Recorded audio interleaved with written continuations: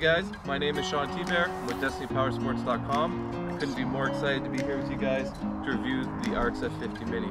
I truly believe this is one of the better 50cc dirt bikes available on the market today for the little guys. We're going to help you make a more educated decision on your purchase, get you all the stats, give you our experience. We're going to review some raw footage for the summer. We've personally owned one of these for about 3 months now, and our son just loves it. So hopefully this video helps you guys out. If it does, like, subscribe. If it doesn't, move on to the next. All's good. Let's dive into her. First off, let's talk about this little rider. His name's Case, just turned 5. He's riding the RXF 50. He's been on it for a few months now. He's a rider throughout this video. Just give you an idea of skill set, age, size. He's doing fantastic. This bike really helped him learn how to jump, and overall just improved his riding ability. Gained a lot of confidence throughout the summer. A lot more confident to tackle obstacles and new riding areas. This bike's really provided freedom to him, like autonomy.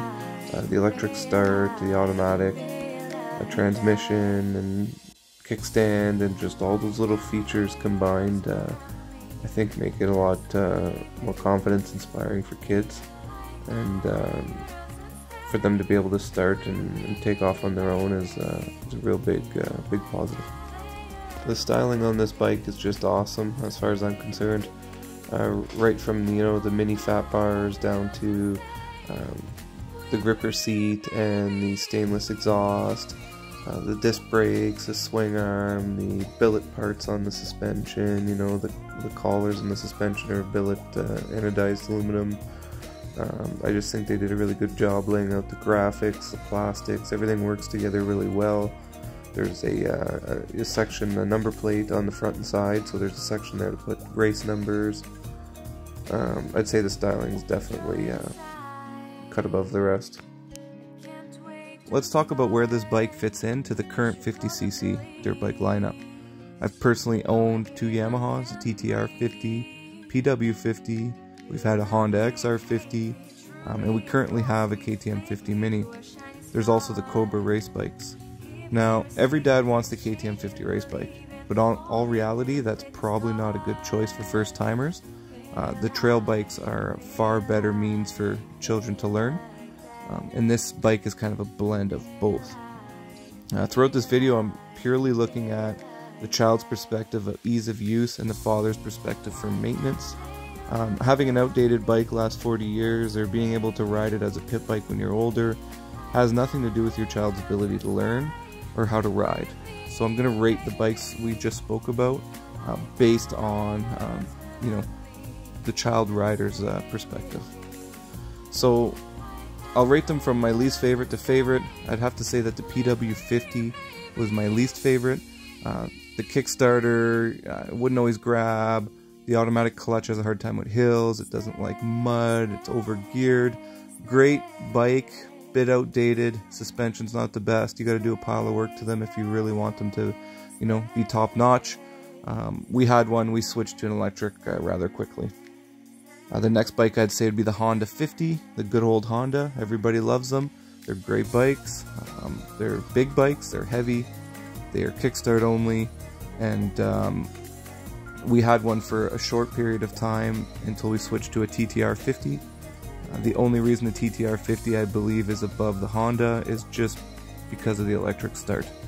The electric start was very nice for Case to use. He was able to start and stop his bike by himself, which made riding for him better, and it made riding for me better as well, because I'm not constantly kicking over a bike. I'd have to say that the RXF is between the TTR 50 and the KTM 50. Obviously the KTM 50's leagues ahead of all these trail bikes in suspension and capability, but also price. The RXF 50 fits in well between the TTR 50 and the KTM 50. The RXF's 7 inches narrower, it's about 38 pounds lighter, it's got a shorter wheelbase, better suspension, it's fast, it's got a lot more power. I find it easy to maintain. It does well during wipeouts, the way the brake levers are built, and there's a lot of protection on the bike itself, so it does fairly well. I prefer it from a father's perspective over all the other bikes, actually even the KTM, just due to the pure amount of seat time that Case can get on this RXF 50. He uses this thing and puts a pile of hours on it. Probably my favorite feature about this bike would have to be the motor. The motor's purpose built for this bike. It's not pulled out of a weed whacker or a lawnmower. It's an air-cooled 4-stroke. It's very compact in size. It has a wet clutch in it, which is really important. And it also it's a multi-disc clutch, so it's not clutch shoes like some of the smaller motors or cheaper motors would be. Multi-disc is definitely the way to go. The clutch feel seems very consistent on it. Haven't had to adjust anything, and it seems to have a much better feel when they're engaging on a hill or using some of the torque of the motor. The motor is very torquey. It revs really quickly. I find the Hondas and the Yamahas, they have a lot of rotating mass in the big clutches and drivetrain, so it takes a while for them to rev. In return, they have a lot of torque and continue to roll very well, but I definitely prefer the revvy style engine that this has, and I think Case does too. He likes to crank on the throttle lots, and the bike just sounds fantastic.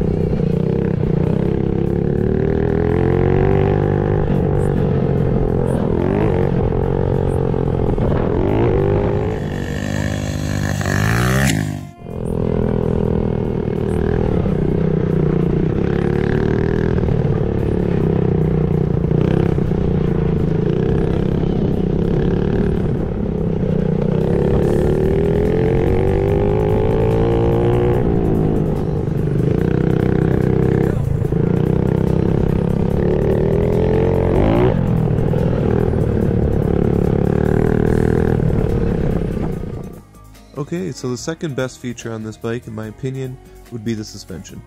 The suspension's far better than any of the other offerings aside from the Cobra and KTM race bikes. Apollo designed this suspension for children. It's properly sprung. It has correct cartridges in the forks that'll work properly with a child's weight. It doesn't do well with a large adult rider on it, but that's okay. It's meant for children, so it actually works properly. It keeps the tires on the ground, keeps it in traction, and it does very well jumping, in my opinion. The front forks are adjustable within the trees, so you can move the forks up and down. There's some adjustment there.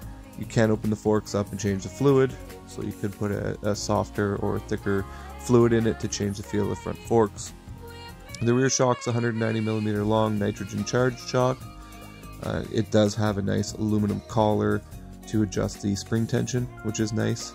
So there's a little set screw there, you're able to adjust it and then lock it in with a set screw. I find the rear shock, it looks built well, and it's nice that you can adjust it, because all the other models I talked of, you can't adjust. There's 7 inches of ground clearance, so it doesn't sound like a lot, but on a little bike, it's pretty decent for sure. Let's talk about chassis and build quality. As for the chassis, nice tubular steel frame.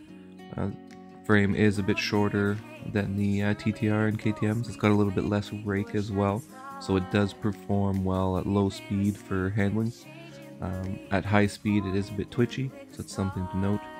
The TTR and the KTM both have a bit more rake. They both handle a bit better at high speed.